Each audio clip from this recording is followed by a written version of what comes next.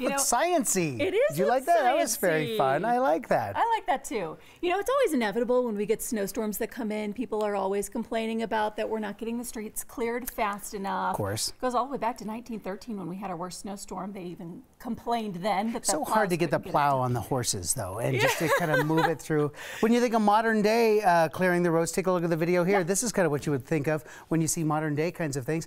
They're scooping this stuff. Sometimes we don't even know what that stuff is. Well, we're going to tell you what it is today, magnesium chloride, most of it. And they scoop it in there, and then they put it out on the streets. They used to use salt. In some places, they've used calcium chloride. We have a huge debate here in Colorado. Should we be just using rocks? What happens when that turns into sand? So we kind of wanted to talk about the science of it and see kind of what that looks like. So first of all, you have to understand the science of melting, right? And ice melting. So I just have a container over here of water and ice. So easy to do at home. Pull the thermometer out and take a look for them. What is it? It says 0 in Celsius. In Celsius. I have this fancy thing, thanks Home Depot. You sit here and you look at it and you go, what does that read at? 29. About 29. Sometimes, so it's a laser that hits it. 30 degrees, so about what it is. Okay. Right? So that's what we would think. So if you want to pull that out so we don't break it, let me just take regular salt, right? So here's sodium chloride, just regular salt. Break it. What are you going to do to this ice, I'm just going to put ice, or put a little rock salt in there. No big deal. So now take your hand and put it down in there and move it around. Just move it around, keep on going. Wow. No, keep going. Keep it in there. Don't be a sissy. Don't be a sissy. What does that do? It's really cold. It's extremely cold, isn't it? Look at this.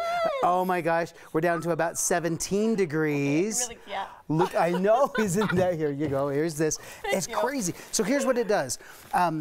It's going to be hard. Water is this crazy material. It lowers the melting point of ice. So it just means that water has to get colder in order to freeze. So if you put rock salt like this into, oh, it is cold, into here, then it melts. In order for something to melt, it has to rob energy from something else. So without getting too nerdy on you, if you take ice cubes and you put it in iced tea, the reason the iced tea gets cold is because the ice melts. And in order for ice to melt, it has to steal its heat from something else. It steals it from the iced tea. Got it? So here's what's weird about this whole thing. Take a look at this. Something you can try at home. This is just an ice cube, okay? So it's a round one that we had. So if you take a piece of string, for example, and had this in water and you put this over the top, nothing fancy happens. But now I have some rock salt. So take a look at the salt that is here. So here's some of the salt that we would have that you'd use for ice cream. So a little of that can go on the top here, and a little bit of water goes on here like this. Now all of a sudden it melts, right? And I let this one sit for just a couple minutes, and look at this. It picks it up with no problem. So it refreezes. So if you think about that, when you put down the salt, then all of a sudden that top layer can refreeze. A little bit colder. It has to rob the energy from something. So they started looking at it and saying, well, maybe there's something better than salt. What else could you use? Well, you could use calcium chloride. This is calcium chloride. So I want you to see what this is like. Hold on to the bag. Okay. You've paid up your insurance.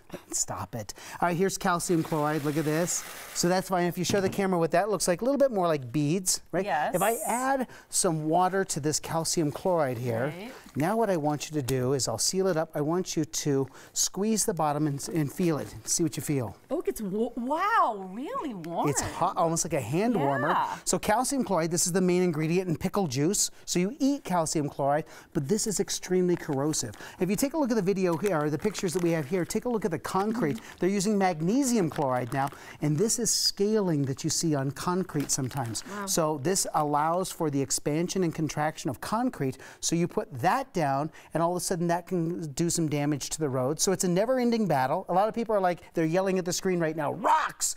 Put rocks down. Well, rocks are a problem too because it becomes very fine sand. Particulates go up in the air, add to pollution, go down into the beds. So no matter what we do up and down I-70, you see problems with those trees and, you can't make and the wildlife. You can't make everybody happy, but you understand the ice, something better than just salt. But all I can say is go to the local car wash and get your car washed after big storms because this is extremely corrosive. You've got to get this off of your car as fast as possible. Thanks for breaking it down for us, and give these people at CDOT just a little bit of break, all right? A little bit of a break. And they're doing a great job. We'll get them clear eventually. Absolutely. Look at that. It's absolutely amazing. Frozen to it. We'll be right back. Isn't that crazy? That's cool.